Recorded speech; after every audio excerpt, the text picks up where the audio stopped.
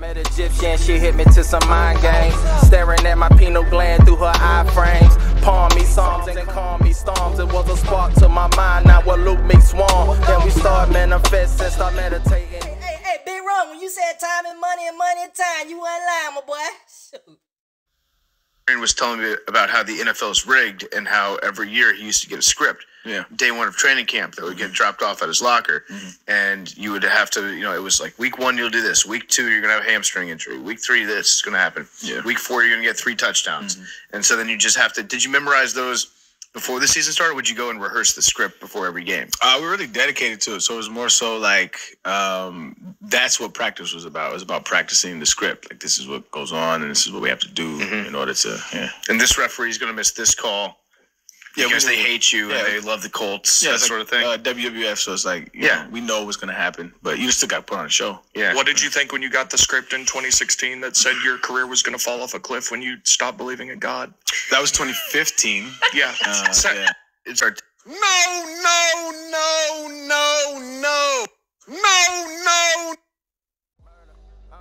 My mood in between, I'm cool and I don't give a fuck. Sugar or poison, I let you scale it up. 20 in pocket, I got them painting gloves. 10 to 18, my brother and I was manning up. And if you shine bright as ether, then they come with shade. You want some smoke, no, my vibes gon' come with shade.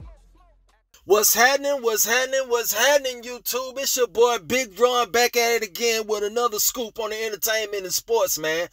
That clip was brought to you by PFT Commentator. But that was from a podcast of Macrodosing from Barstool Sports. You can follow them on the Instagram, man. But I ain't surprised.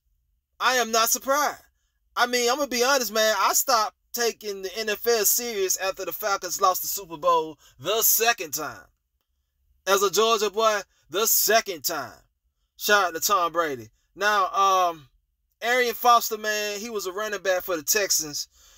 He came straight out of the University of Tennessee, and that man was undrafted in 2009. Now, Buddy had a good run. Now he was doing a namaste bow after scoring the touchdowns. He even hold a franchise record for rushing touchdown, dog. And he played for the Dolphins for a little bit too. Then he later on retired in about 2016.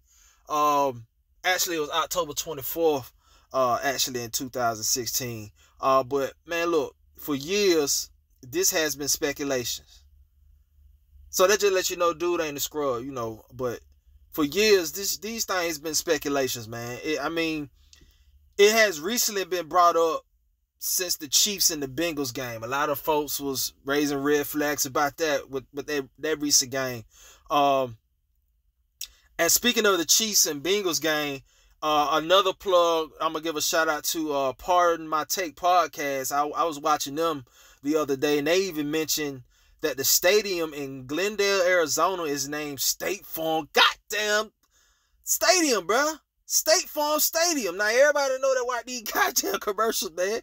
That they know Pat Holmes is on his Chris Paul jump with the State Farm thing, bruh. He on every goddamn State Farm commercial, bruh.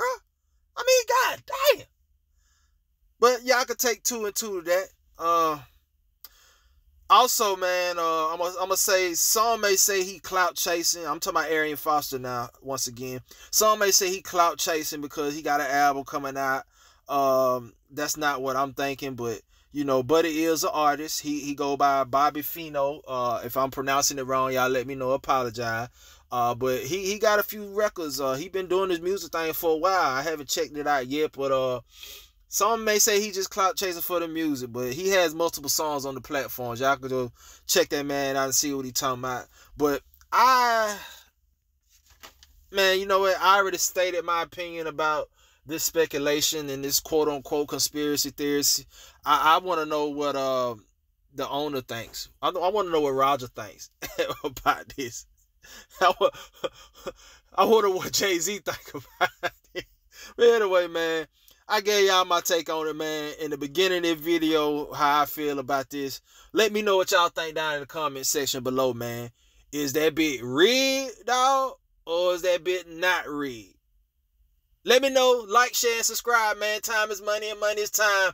Look out for more videos this week. I'm out. Peace, bitch.